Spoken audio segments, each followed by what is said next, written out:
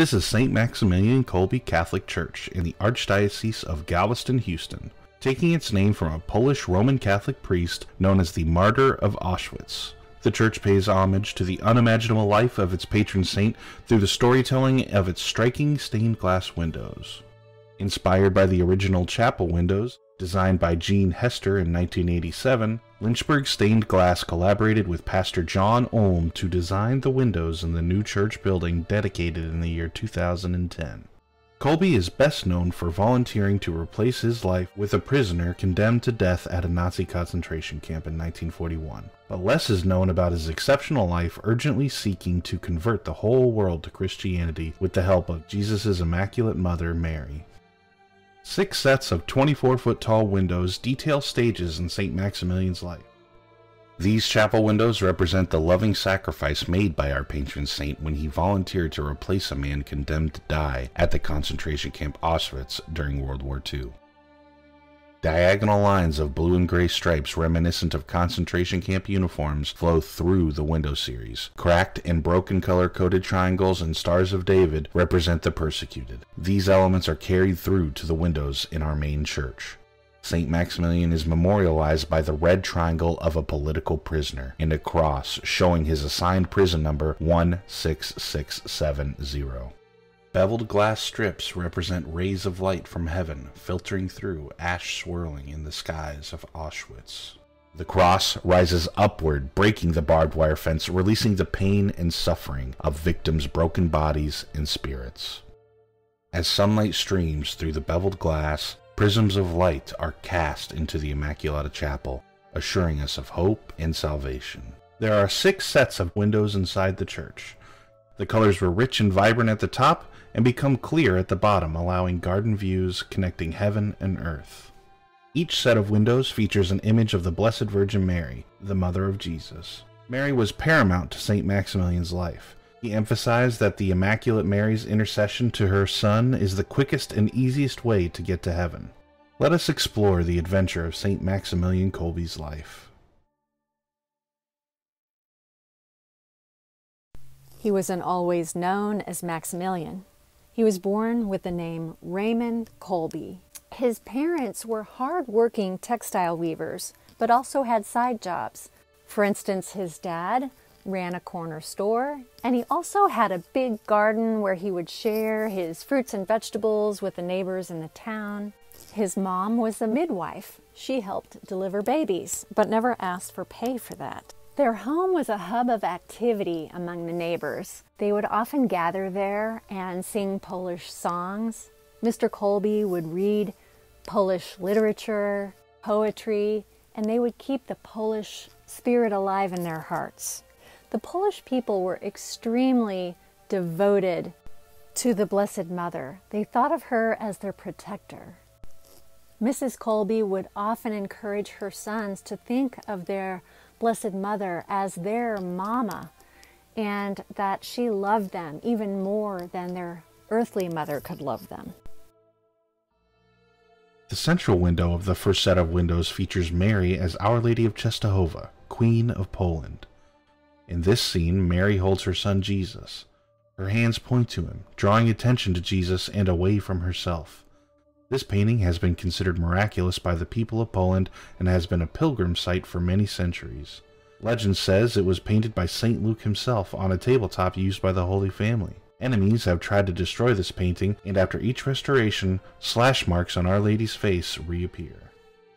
The 2 accompanying windows reflect St. Maximilian's childhood from 1894 to 1907. His given name was Raymond Kolbe, born January 8, 1894, in Zunski Woli, a region that had been Poland but was occupied at that time by Russia. He was baptized and later confirmed in the Church of the Assumption. This is the image and the church and baptismal font. The Holy Spirit, in the form of a dove, touches the font, chalice, and host, signifying Raymond's sacramental milestones. At 9 years old, Raymond was a mischievous boy, and his mother shouted at him in desperation, "Raymond, what will become of you?" Well, this upset young Raymond very much, and he ran across the street to St. Matthew's Church and cried in front of the image of Our Lady of Victory. "What will become of me?" he asked. Suddenly, Mary appeared to Raymond in a vision, offering him 2 crowns, a white crown for purity and a red crown for martyrdom. He chose both crowns. Noticing his drastic change in demeanor, his mother questioned Raymond later, asking, "Raymond, what has changed with you? Are you ill?" It is at that time when Raymond revealed to his mother about the vision that he had involving Mary and the 2 crowns. The central window shows Raymond as a young boy at the foot of his heavenly mother, weeping, with tears flowing down his face. The tips of the wing of the Holy Spirit continue from the first window, seeming to touch young Raymond. In the right window, Mary is symbolized by the fleur-de-lis. The 12 stars of Mary's crown, as referenced in Revelations 12:1, spiraled down and around the 2 crowns that she offered to young Raymond in the vision that he had of her as a young man. The white crown of purity, here depicted with a golden radiance, and the red crown of martyrdom, here shown interwoven with palm leaves. Since ancient times, the palm leaves signify victory or martyrdom in art. There has been a radical change in Raymond's life. Red triangles begin to appear in this window, foreshadowing what is to come. Along the bottoms of the windows in the main portion of the church are words of the Hail Mary prayer. The Hail Mary is based on scripture in the Gospel of Luke. The words pictured in the set of windows are, "Hail Mary, full of grace, the Lord is with thee," from Luke 1:28, when the angel Gabriel first greets Mary to announce that she is full of grace and asking her to be the mother of Jesus.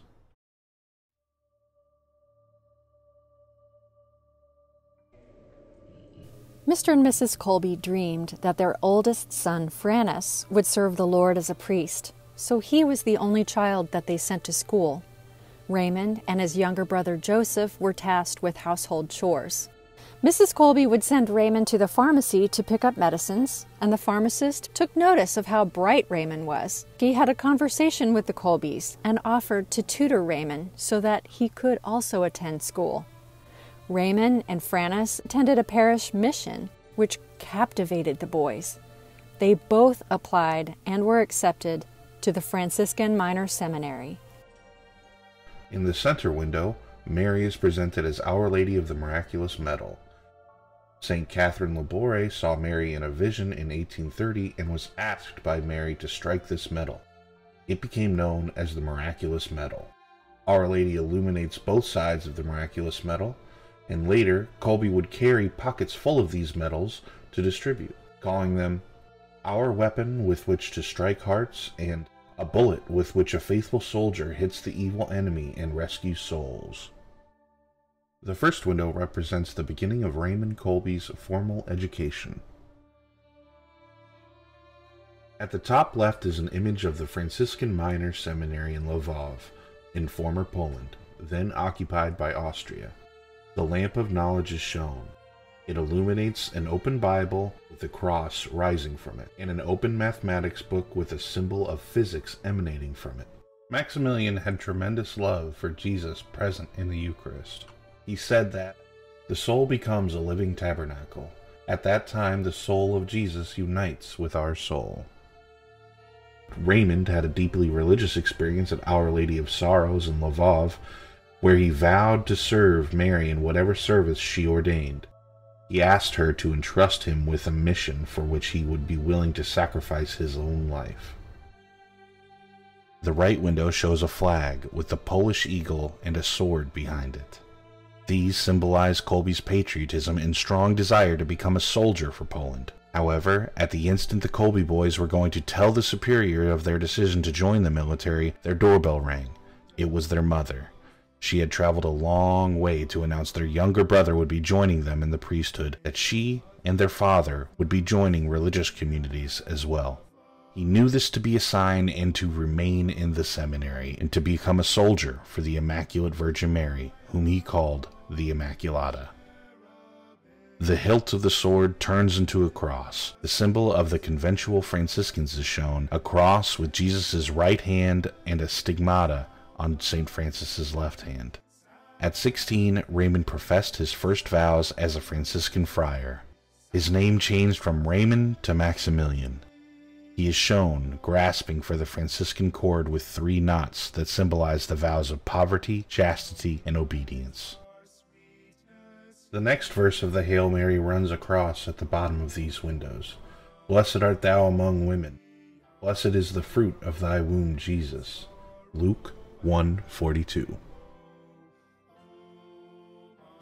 A severe bone infection threatened amputation of Maximilian's thumb when he was in college, and at that time it would have prevented him from becoming a priest. He wrapped the thumb in water from Lourdes and prayed for the Immaculata's intercession, and his thumb miraculously healed. The central window shows Our Lady of Lourdes. In 1858, 14-year-old Bernadette Subaru reported seeing a beautiful lady in a grotto near Lourdes, France. Our Lady asked Bernadette to dig, and a spring of healing water bubbled up. When Bernadette asked who the lady was, she replied, "I am the Immaculate Conception." Brother Maximilian was sent to a college in Krakow, Poland, represented by St. Mary's Basilica at the top left. And then he was chosen among the top students to complete studies in Rome, represented by St. Peter's Basilica. Maximilian earned 2 doctorates. His first in philosophy at age 19 is symbolized by the diploma in the yin-yang. Maximilian's interest in astrophysics and spaceflight are represented by a telescope, planets, and stars. A blueprint of an airplane-type spacecraft exhibits his designs for an interplanetary flight, which were so plausible that one professor suggested that Maximilian actually patented them. He also had ideas for a perpetual motion machine and a machine to recapture sounds from the past. A cord with 3 knots representing the 3 vows of a Franciscan wind around the Franciscan cross, symbolizing Maximilian taking the final vows of a Franciscan priest in Rome, at which time he added Maria to his name. In 1917, Maximilian witnessed a protest of Freemasons at St. Peter's Square with banners saying horrible things about the Catholic Church. Maximilian was surprised to hear his superiors recommending simply to pray for them. He thought, "We must do something. We must take action to convert these souls." Shortly after this protest at the Vatican, Maximilian was afflicted with tuberculosis, a fatal diagnosis for most. He was sent to the hospital to recover, and during his time of recuperation he conceived of the idea to form an army for the Immaculata to save souls. He called this army Militia Immaculata, or MI. Maximilian and 6 fellow brothers founded the Militia Immaculata, or MI, while still students in Rome on October 16, 1917, coincidentally only 3 days after the Miracle of the Sun in Fatima. And in 1919, the Militia Immaculata received the Pope's blessing. The MI logo is seen at the top right of the window. Figures of persons below the MI logo represent the past, present, and future members of the Militia Immaculata. Maximilian Maria Kolbe was ordained in Rome on April 28, 1918. In the center of the right window, Father Kolbe is shown saying his first Mass at the Church of St. Andrea della Frate in Rome, the day after his ordination. He chose this church because he had been deeply inspired by the miraculous conversion of Alphonse Ratisbonne and appearance of the Virgin Mary at this very altar in 1842. At the bottom of the window, images of the diploma and the labyrinth represent Maximilian's doctorate of theology.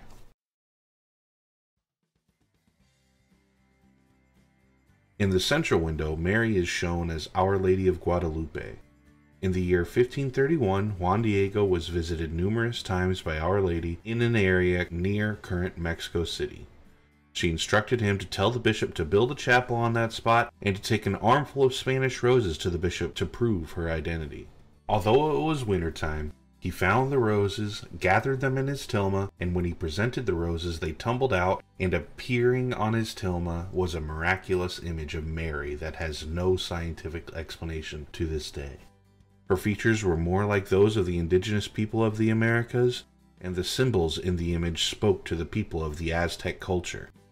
Approximately 9 million indigenous people converted to Christianity as a result of this miracle, and Juan Diego's very tilma can be viewed in Mexico City to this day 500 years later.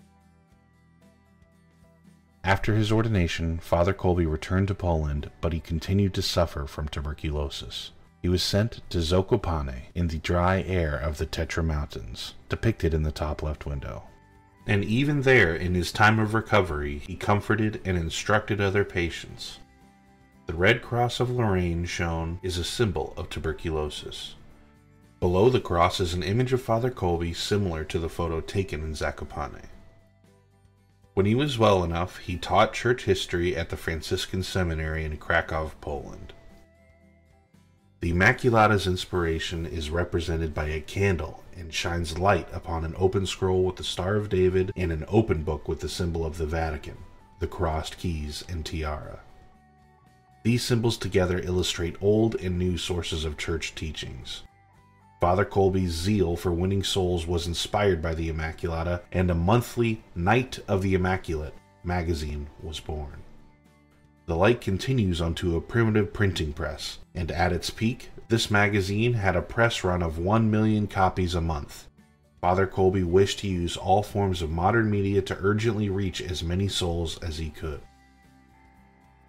Below Mary in the central window is an image of the first magazine, Richard Buswell, Night of the Immaculate, as it rolls off the printing press. Swords of truth stab snakes representing heresy and masonry. A priest from the United States was one of the earliest contributors for the printing press. As publications continued to grow, Father Kolbe established Niepokalanów, or City of the Immaculate. Father Kolbe was 33 years old. The right window shows buildings under construction. The City of the Immaculate was consecrated on December 8, 1927, on the Feast of the Immaculate Conception. The first monastery chapel is shown on the left, and the first dormitory on the right. A seminary was founded, and the Franciscan cross of San Damiano is planted in the ground. Images of farms and building implements and crops illustrate that Niepokalanów was self-reliant. It even had its own medical facilities, a fire station and fire truck, as well as a radio station. All of this was staffed by Father Kolbe's Niepokalanów brothers. Eventually, the monastery housed a religious community of nearly 800 men, the largest in the world at that time. Images of the daily Catholic newspaper called The Little Daily are shown. Father Kolbe consistently looked for modern technology to make the printing house more efficient. At one point in time, he even considered getting an airplane and an airstrip to help deliver these papers. The central window in this set of windows shows Mary as Our Lady of Lavon. In 1798, Our Lady appeared to persecuted Vietnamese Christians who had fled to hide in the forest. These Christians suffered from drinking contaminated water, and Our Lady told them to boil certain leaves in order to make tea, and they recovered. In 1930, at age 36, Maximilian felt the Immaculata's call to convert souls all over the world as quickly as possible. He received approval, and his younger brother Joseph Kolbe, whose priestly name was Father Alphonse, took Maximilian's place as guardian of Niepokalanów.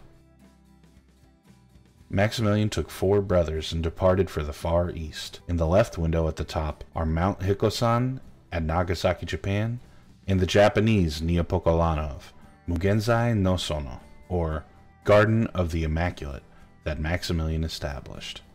An Asian Militia Immaculata logo is shown. Father Kolbe and the 4 brothers are depicted with the new monastery in the background. Father Kolbe taught philosophy and began to publish in Japan. The right window depicts a radio tower transmitting his messages for Radio Niepokalanów and a call sign SP3RN. Below this are images of Russia and India, visited by Father Kolbe, St. Basil's Cathedral in Moscow, and the Taj Mahal in India. These help to illustrate Maximilian's wide travels and influence. The cross, planted in the front of Taj Mahal, symbolizes India's willingness to create yet another City of the Immaculate. Unfortunately, Father Kolbe suffered greatly with his health, particularly during his time in Japan. Resources from Poland were limited, and their poverty was so severe that often the friars would only eat rice and water, and they suffered from malnutrition. At times, his brothers would hold Father Kolbe up during Mass, one under each arm. Lower on this window, St. Maximilian is depicted at his desk, his radio in front of him. Maximilian is holding one of his many publications and is touching his forehead, reminding us of his constant headaches, tuberculosis, and numerous maladies. All the while, he continued to write, correspond, teach, and carry out his missionary work until his superiors insisted that he return to Poland because of his persistent poor health. He wished to become utterly an instrument in the Immaculata's hand, and was often heard praying, "I wish to consume myself in your service, leaving not a trace of my being, my ashes to be scattered to the four winds." Along the bottom of these three windows is a collection of covers of magazines Father Kolbe published. He published the Japanese version of The Night Seibo no Kishi. They were able to publish the first issue a month after arrival, despite having no knowledge of Japanese when they arrived. By writing in Latin, local priests and Christians helped to translate. Beneath the publication, the next verse of the Hail Mary prayer continues, "Holy Mary, Mother of God, pray for us sinners."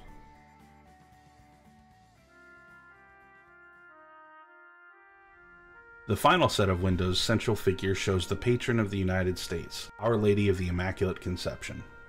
The U.S. bishops voted unanimously for her patronage in 1846. She is shown accompanied by an angel. This set of windows depicts the final years of Maximilian's life, 1939 to 1941, ending with his imprisonment in Auschwitz and his martyrdom on August 14, 1941, at the age of 47.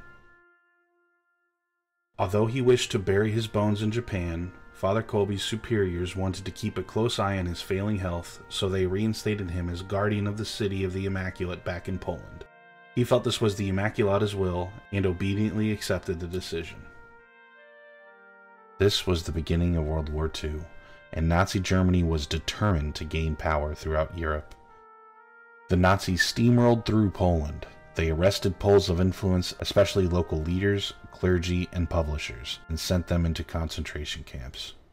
In the top left window at the top, a swastika denotes Germany's occupation of Poland. Prison fence posts frame an image of Father Kolbe and several of his fellow priests and brothers deported to and then released from prison camps on Tietz and Schildberg.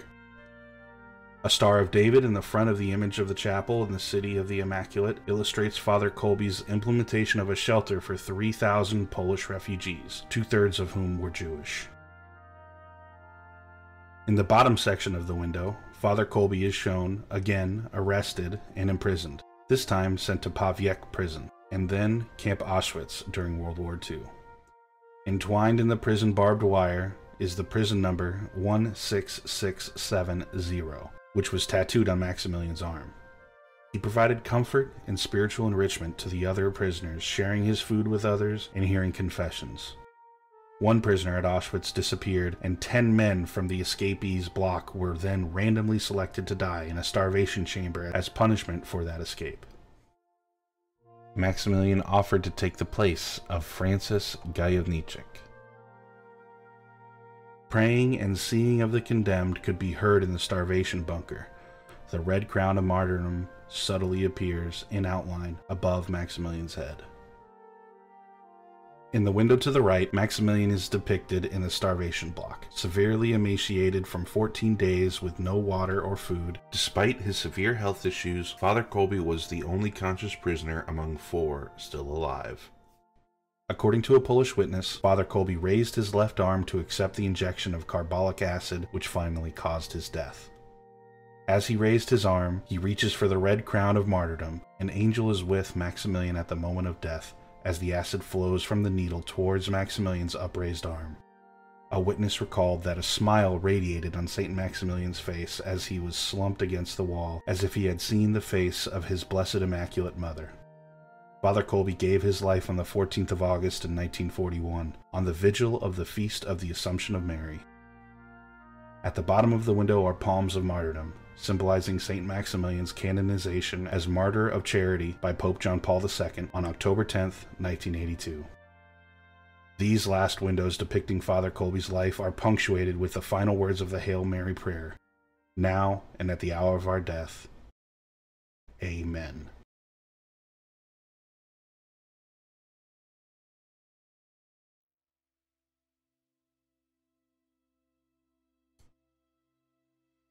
St. Maximilian once said, "The way to Christ is through Mary, and that path is the Rosary." Our East Rose window has the Rosary as its theme. The whole window suggests that the prayer of the Rosary is a path from earth to Mary in heaven, and through Mary to her Son Jesus. A white rose, a symbol of Mary, is in the center of the window. The cross of Mary's Son Jesus emerges from the rose. The cross radiates outward, from rays of passion into the gold and glory of heaven. The faceted jewel beads of the Rosary are meant to be touched. The beads flow from the top of the cross to make a garland of roses, an unbroken circle. They become the border of the window. The circle of green on the outer edge of the window symbolizes the earth, on which we live and pray. The blues around the central cross and rose speak of heaven. From the green earth, symbols of hands lift up in prayer and at the same time open up to receive blessings and graces from above. The color of the triangles in the background intensifies, just as the spirit grows in a person who prays. Prayer and the Rosary make us receptive to heaven's many graces and blessings.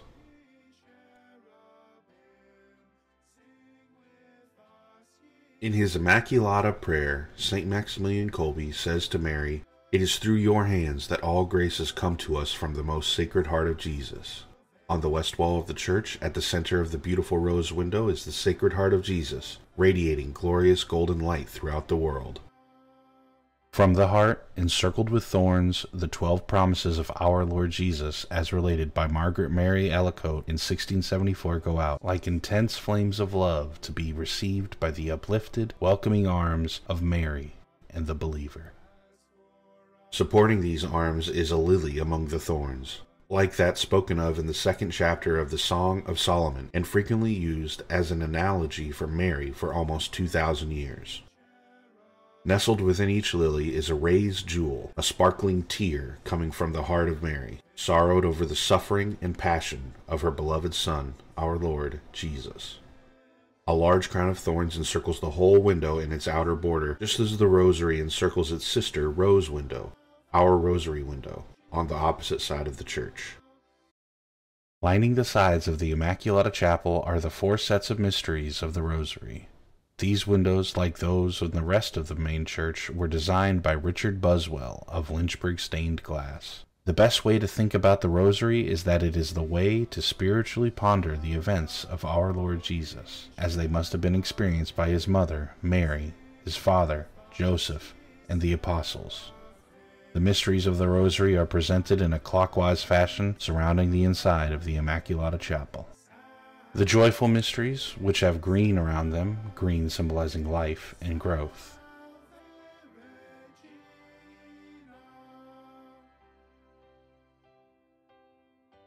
The glorious mysteries have deep golds of the kingdom of heaven around them.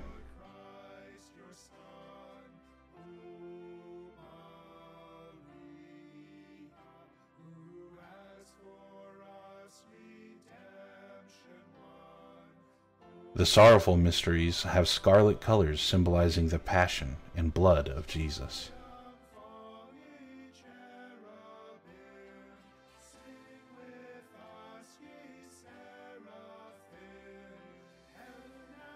The luminous mysteries have clear and pale sunlight tones symbolizing light. The luminous mysteries were instituted by St. John Paul II in 2002. To learn more, or to visit St. Maximilian Kolbe Catholic Church in Houston, see our website at www.stmaximilian.org.